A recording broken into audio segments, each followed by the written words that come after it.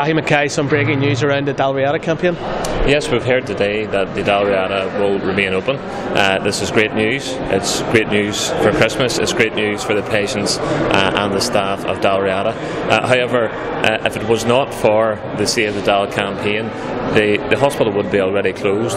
It is only because of the community spirit, it is only because of the campaign that was mounted in the Ballycastle area that this has been put off. So this is a great day for Ballycastle. This is a great day for the Save The Dal campaign. However, the campaign must continue.